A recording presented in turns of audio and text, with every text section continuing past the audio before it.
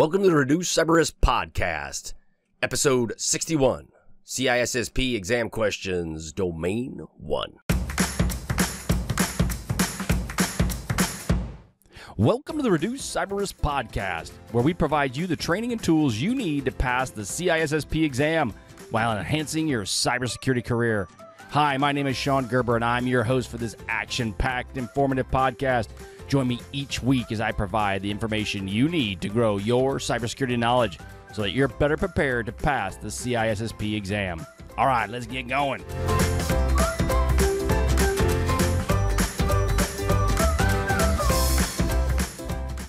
Hey, y'all, Shon Gerber again with Reduce Cyber Risk and ShonGerber.com. Hope everybody's doing wonderful this beautiful day and hope you're having a great time studying for your CISSP exam. Yeah, I say that, you're probably just going to shut up. I'm tired of studying for this thing. Yeah, it's challenging. There's no question about it, but you got to do it, especially if you want to make the big money. It's good money. I don't know if it's big money, but it's good money. So you need to get your path down the cybersecurity space and then get into the cybersecurity world. You need to get it done. So let's just do it, right? All right, so let's roll into some exam questions for Domain 1. All right, question number 1.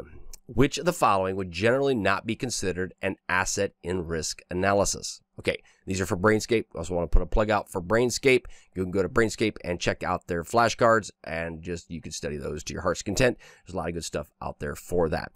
All right, so the question again, which of the following would generally not be considered an asset in risk analysis?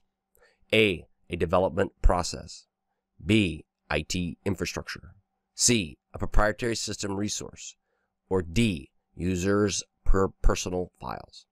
Okay, so again, which of the following would generally not, underline not, we've talked about before, don't buy the not, don't graze past that, be considered an asset in risk analysis?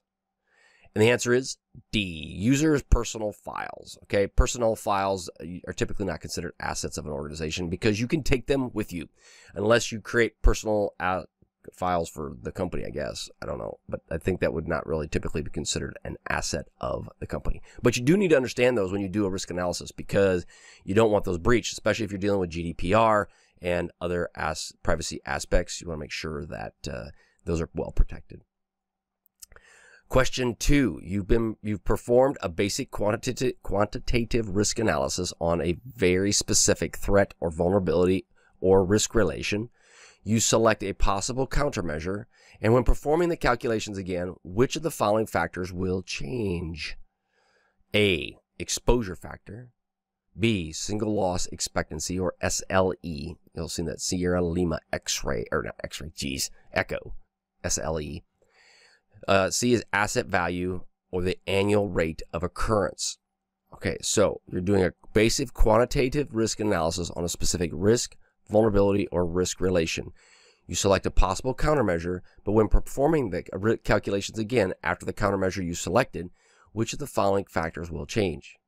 Exposure, single loss expectancy, asset value, or annualized rate of occurrence? It is D, annualized rate of occurrence. A countermeasure will affect it. So as it affects it, it will affect the rate of occurrence that you could expect to see. So therefore, that would be the one that would change. All right, question 3. What ensures that the subject of an activity or event cannot deny that the event occurred? A, the CIA triad, triangle, triune. B, abstraction. D, C, non-repudiation. D, hash totals. Which ensures the subject of the activity or event cannot deny that the event occurred? That would be C, non-repudiation. It ensures that the subject or activity of the event cannot deny that the event occurred. That's what it is. All right, that was all I have today for the exam questions. Check me out at ShonGerber.com. You can get access to my CISSP questions along with all of the other data that I have out there. You get access to my CISSP training. It is available for you to purchase. And by doing that, you also get access to me. And I'd be happy to help you in any possible way I can to pass the CISSP exam and move on with your cybersecurity professional career.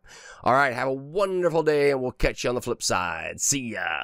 Thanks so much for joining me today on my podcast. If you like what you heard, please leave a review on iTunes. I would greatly appreciate the feedback. Also, check out my CISSP videos that you can find out on YouTube. Just search for Shon, S-H-O-N, Gerber, like the baby food, toilet, or whatever you choose. And then you will find a plethora of content to help you pass the CISSP exam the first time. Lastly, head over to ShonGerber.com and look at the cornucopia of free CISSP materials available to all my email subscribers. Thanks again for listening. See ya!